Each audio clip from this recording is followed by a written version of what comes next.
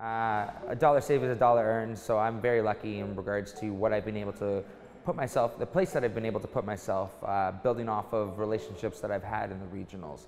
I was my own manager in many regards, on top of Robin, who was getting me through the management aspect. I was also the one looking and talking to every single business that I could deal with. I was able to pull quite a bit of money, much larger than my purse, in regards to sponsorships, because you get one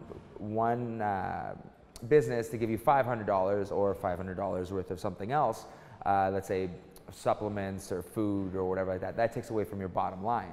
I'm very lucky in regards to the place that I find myself. I obviously won the contract with the Ultimate Fighter. I have a set aspect, and I'm 4-1 with my only losses, I think a split decision or whatever. So I'm sitting in a great place. And then even when I did lose my first fight, I was very lucky to have all my sponsors double down on me, invest back into me, because again, what the issue was is just making sure that transition of trying to find everything myself. No, we have you. Now go pursue that dream, I guess, for lack of a word.